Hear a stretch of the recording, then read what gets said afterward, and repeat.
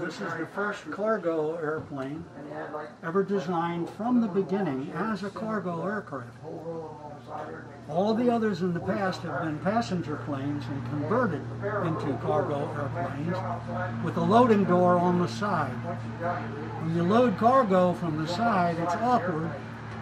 If it's a box, it's not too bad, but if it happens to be a Jeep, you're going to take 6 men to turn it in order to roll it down the length of the cargo area.